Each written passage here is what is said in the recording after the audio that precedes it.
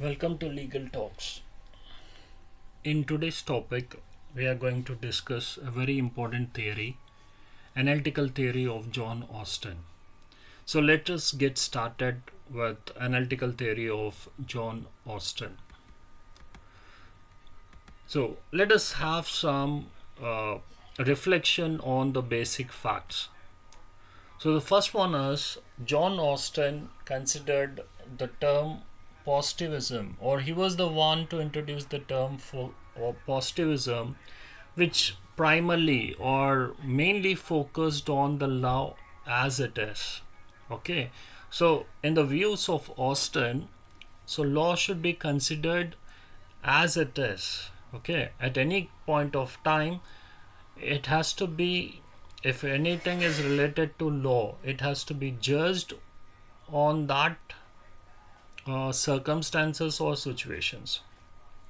Okay, next, and as it is, law of positivism is as it is, means at any point of time it has got no reference to the past or future.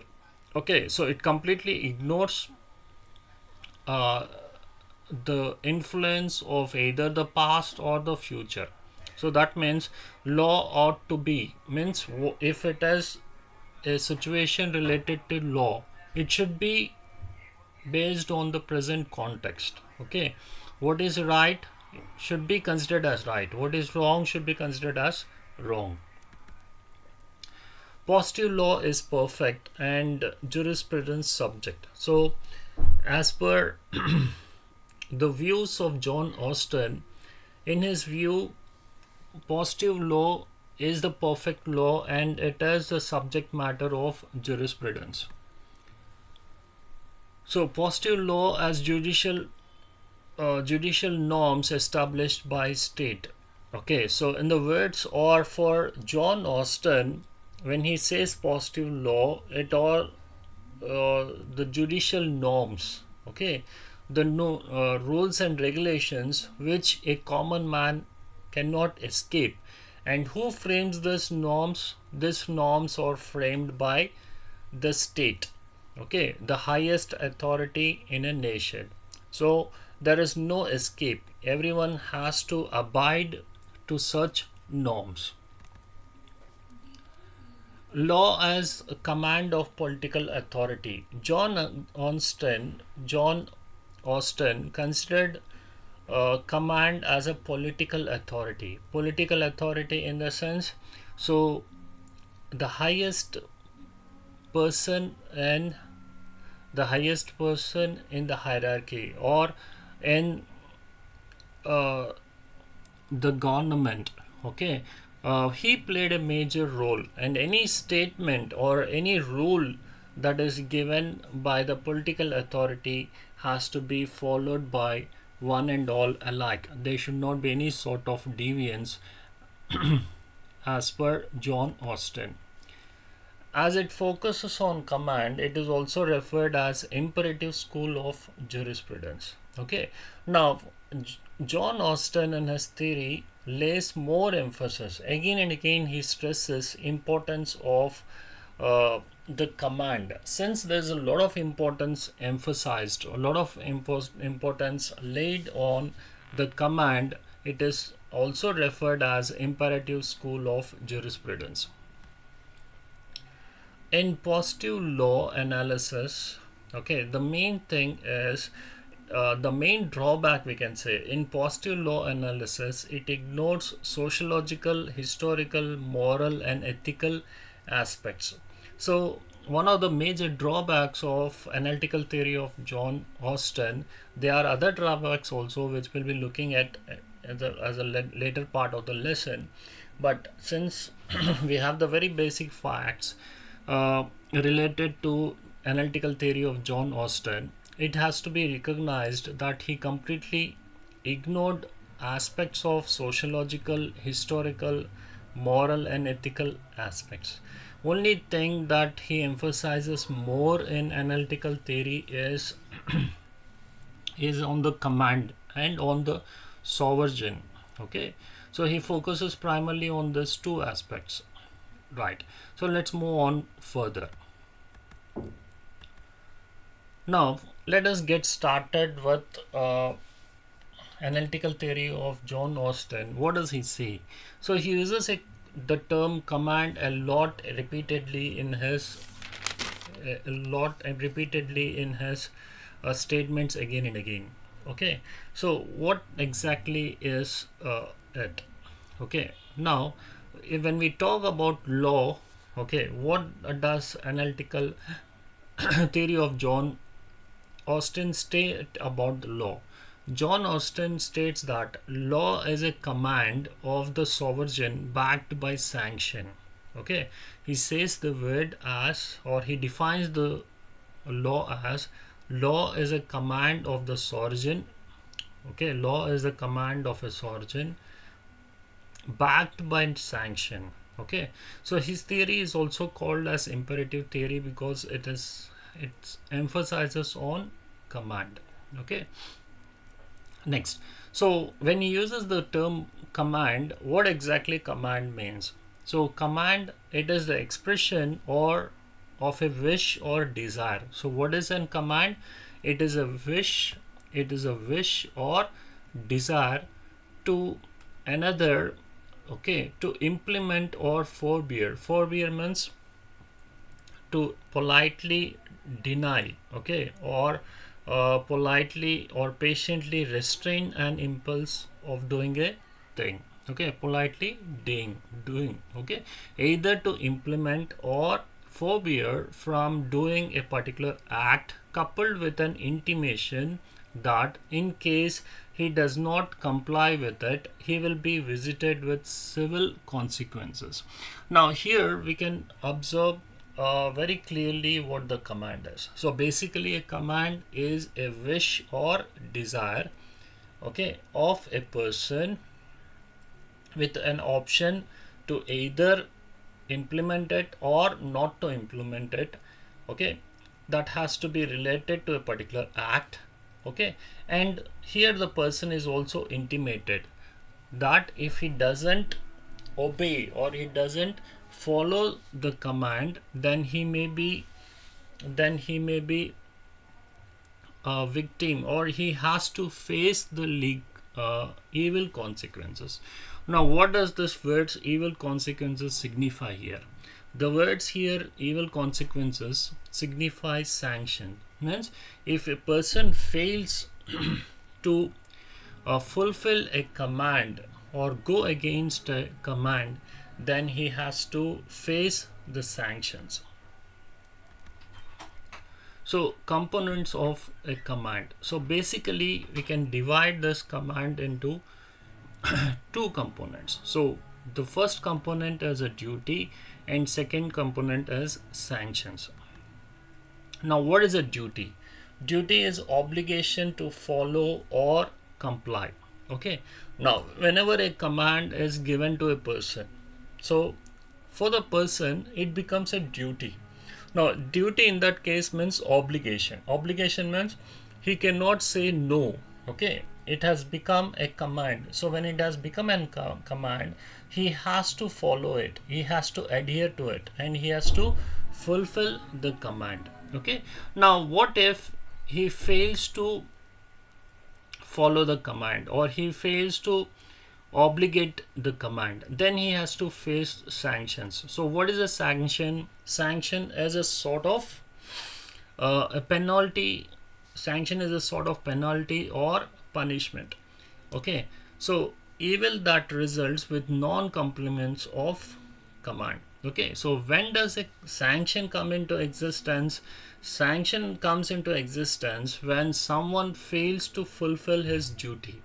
Okay, in the absence of fulfilling the duty, it gives rise to a sanction. Okay, so sanction is nothing but an evil that results with non-compliance of command. Okay, so the evil is nothing but a penalty or a punishment which a person has to face.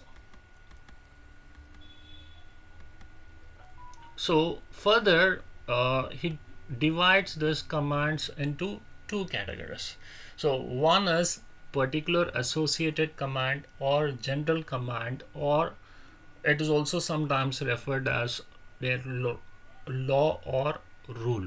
Okay, now let us first look at what is a particular associated command. Now, in case of particular associated command of John Austin, it's an obligation, specific obligation or particular act or forbearance. So here it is specifically laid down. So if a person is instructed, then he has to fulfill the command at any cost. Or if a person is asked not to be a part of a certain thing, then he should refrain. He should not put any effort to do such a thing. So that is particular, okay, a specific command. Right, now what is a general command or law or rule? Okay, so it's a general obligation of acts of forbearance of a class. Okay, now of a class, or here he is talking about a group of people. Okay, now general laws or laws that are framed for a particular category, for a particular class. Okay, now this general particular category or rules for a general category doesn't allow or doesn't bring all the people under one umbrella. They are the ones which have to be specifically adhered to one particular clause. Okay, like for example, if the government or the sovereign gives a command like all the schools should remain closed, keeping in view the cyclone. Okay, like let us take a situation like where there is a severe cyclone, okay, and the risk factor of floods affecting the area are high.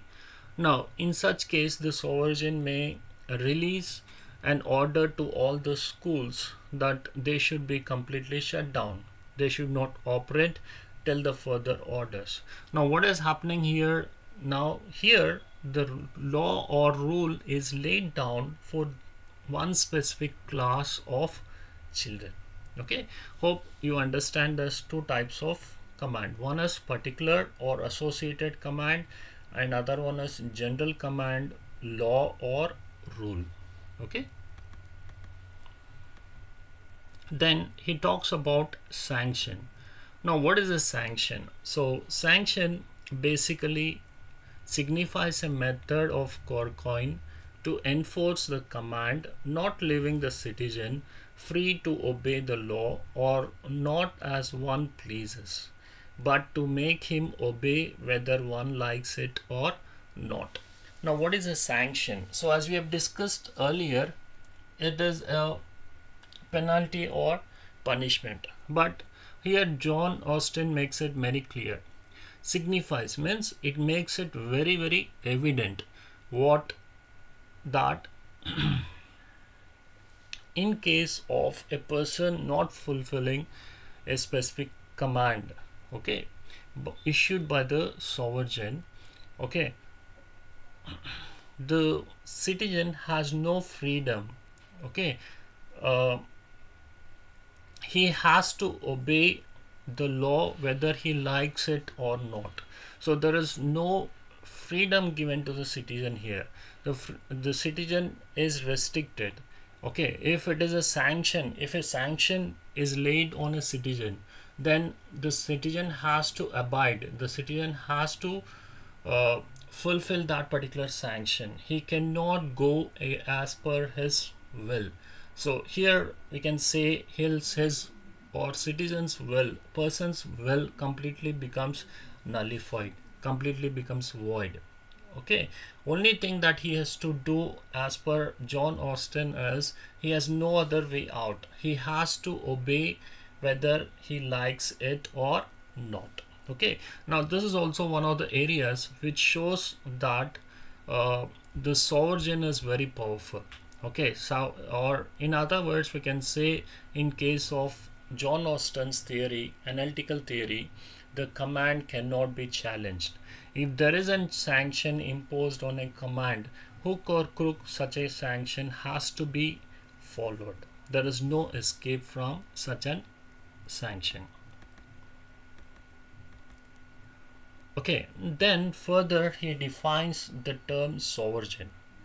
Now, in the words of John Austin, if a determinate human superior, not in an habit of obedience to a like superior, receives habitual obedience from the bulk of a given society, that determinate is sovereign in that society, and the society, including the superior, is a society political and independent.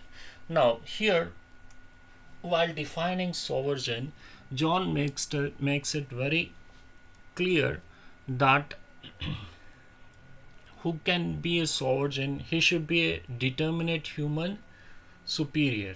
Okay, and he talks about habitual obedience, means he should have his free will, and he should also be of the highest order, and it should not, or he should not be a person, or the body should not be projected by few.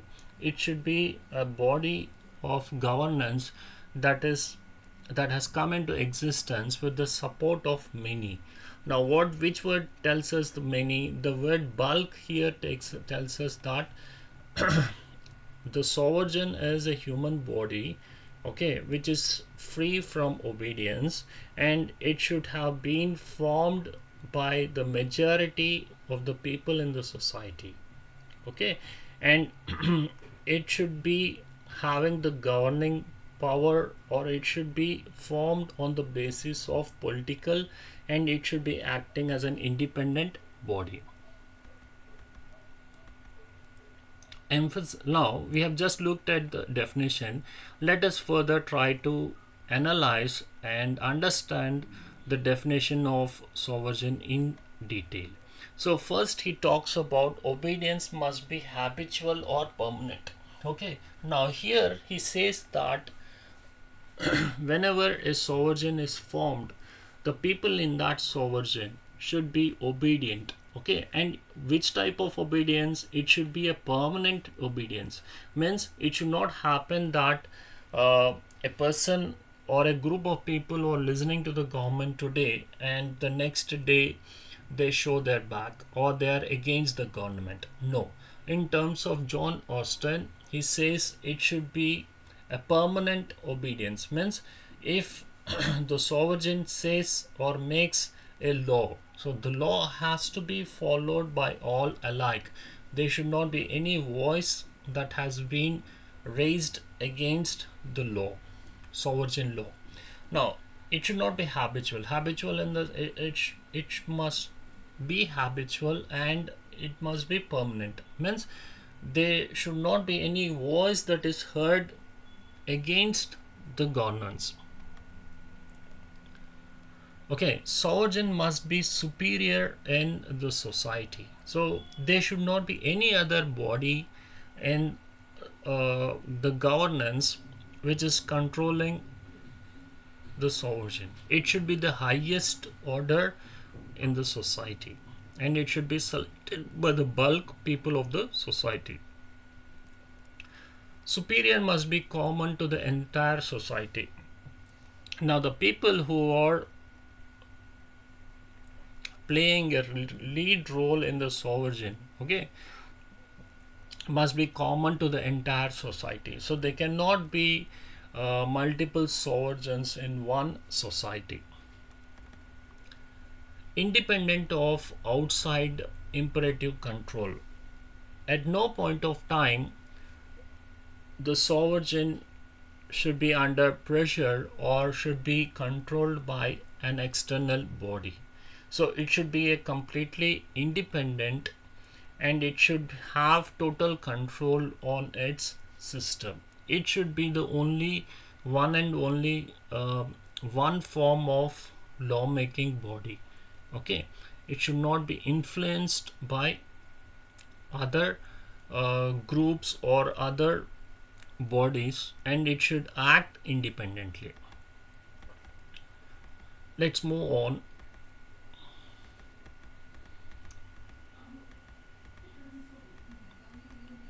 Okay, let us look at essential features of sovereignty.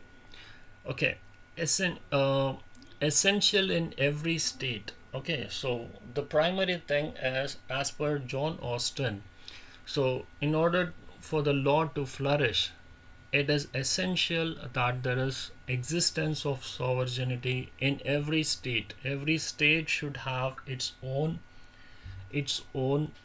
sovereignty body, indivisible. It cannot be divided. Okay, so sovereign cannot be divided. You cannot support. You cannot divide the powers of sovereignty. Okay, it should be done on a single-handed basis. Unlimited and illimitable in power. So the powers that are given, the powers or that are assigned to the sovereign should be unlimited. Okay, means the sovereign, in one word, should be a body which has total control of its system, and it discharges all the powers, and there should be no limit for its power. The territory or all the things should be brought under the control of sovereignty. Okay, so these are the three essentials of sovereignty. One, so it is essential body in every state. Two, it cannot be divided. Three, it enjoys, or it should enjoy, unlimited and illimitable power uh, in the nation, power in a particular nation. Now let us further look at classification of law as per John Austin. Now basically John Austin classifies law into two categories. So what are the two categories? Laws properly so called and laws improperly so called. So he basically divides law into two categories. One, laws properly so called, means these are the laws which are in a way true laws in the eyes of John Austin. So he further divides this laws properly so called as two types. One, divine law, and other one is human law.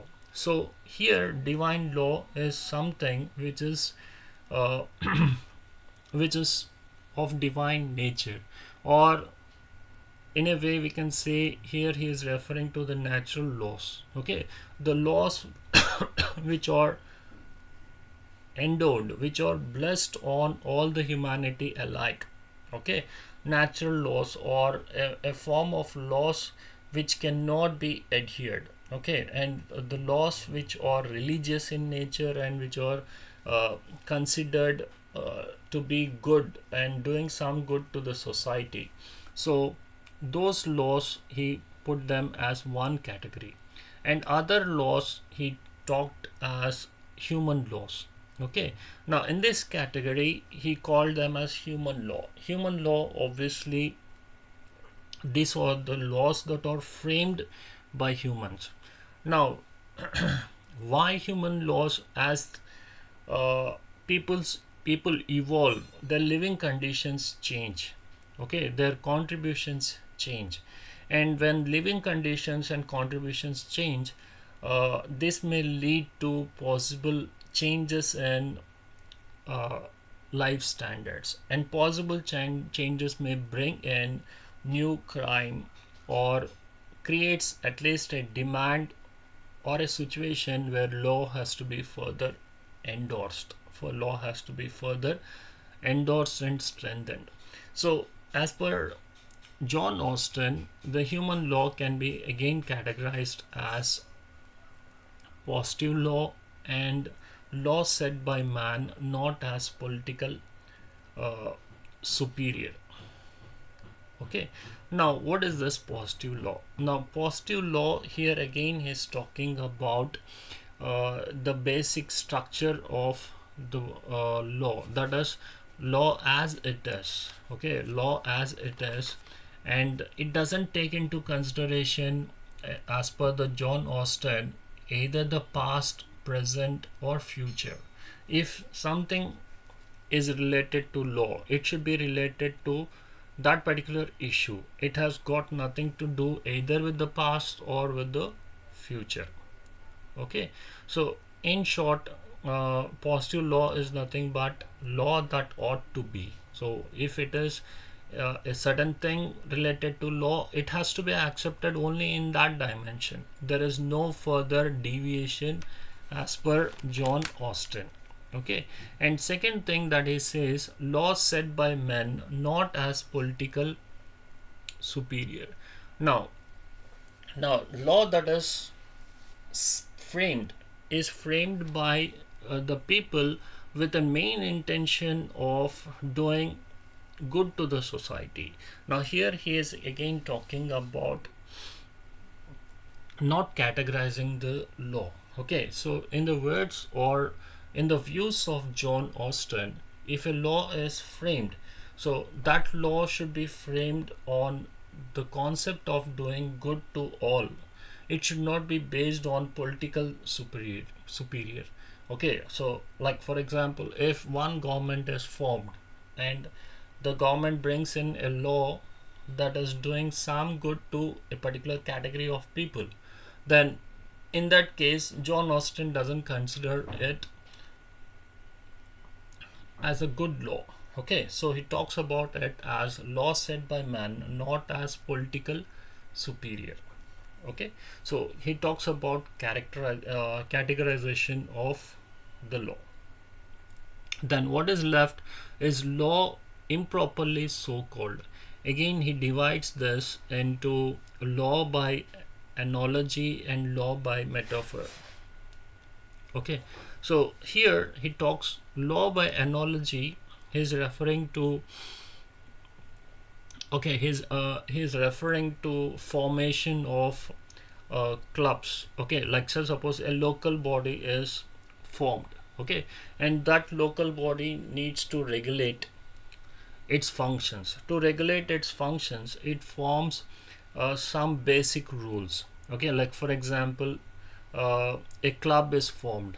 Okay, so if a club is formed, for the functioning of club, they have to form some basic rules, and those basic rules he called them as law by analogy.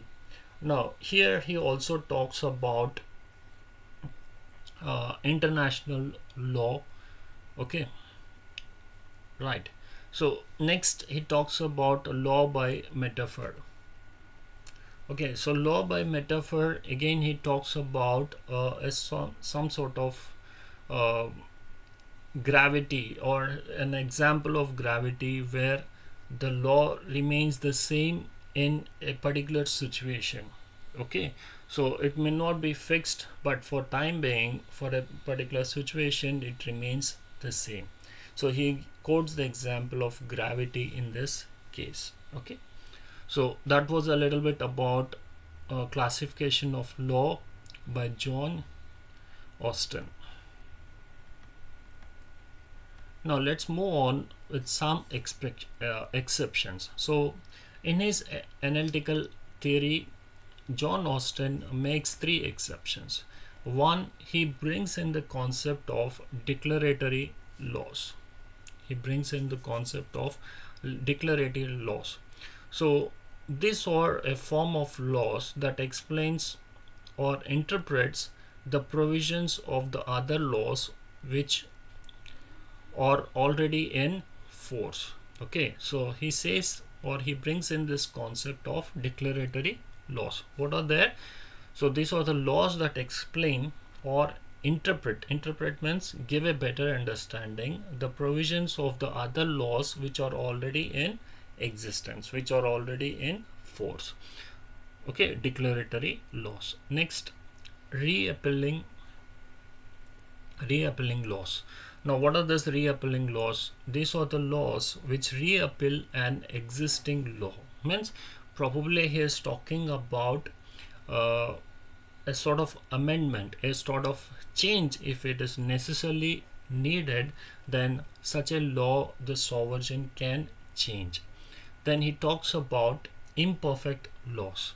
Now, what are these laws? Imperfect laws. Imperfect laws, according to John Austin, are that which create imperfect obligations. Okay, so he or a set of laws that create a sort of imperfect obligations. Okay, now that was a little bit about analytical theory of John Austin. Now, as every good theory, uh, John Austin's theory also had few criticism. Okay, now like for instance, Solomon criticized that the end of law is a justice, and theory misleads, okay, is misleading in nature. Solomon says that the end of law is justice, and the theory of Austin has misled this concept. The concept is a little bit tricky. Now, why it is little bit tricky? Because John Austin talks about only command, and talks about duty, talks about sanction, talks about uh, sovereignty. He doesn't talk about other aspects of the society, like he doesn't talk about morals, he doesn't talk about society, he doesn't talk about judiciary system. Okay, so he lays more focus only on the command aspect. Okay, any definition of law in absence of justice is inadequate. Now, he doesn't talk about justice, or he refrains from using the term justice in his law. He focuses only on the command. He lays more and more focus on command and duty, and he lays more focus on sanction, and he talks more about sovereignty. He doesn't talk about the judiciary system. He completely overlooks, or he doesn't say anything about the judiciary or justice. And next thing is, he completely ignored customs. It is through customs that most of the law that is flourished all over the world has come into existence. Or customs in a way, or the foundation principles that have formed, or that have been the key cornerstones for the formation of law all over the world. But unfortunately, John Austin completely ignored customs. Okay, so in the words of Swedish jurist Oliver Kerno, John Austin laid more emphasis on command as inevitable constituent of law. So he said that very clearly, that again and again John Austin focused only on the command, and command in the hands of sovereignty. So he did not talk about other aspects of the law, or in a way he ignored all the other aspects of the law, without which it will be very difficult for a law to come into existence. Okay, now other criticism was sanction is not only means to induce obedience. So now there may be a situation where a person may not be obedient. Now, if a person is not obedient, then there is no guarantee that any amount of sanction that is imposed on such a person can turn him into an obedient. So this was another factor that was criticized. Or in simple words, we can say there is no guarantee that a sanction will for sure make a person obedient. Okay, there's no guarantee for this. So this was also one of the areas where we can say John Austin was not able to give sufficient clarification related with sanction and bringing of obedience in the followers. Okay, so that was a bit short session on analytical theory of John Austin. uh, I hope that you really like the session. Okay, please do. uh, it's not very complicated. Okay, so a little bit careful listening is needed, and I am sure with careful, little bit careful listening, definitely it will be doing a lot of good. And please do like, share, and good work. Please do subscribe to my channel. Use sufivoice.com. Okay, Sufi Voice YouTube channel, Sufi Voice. Okay, so have a good day, take care, all the best.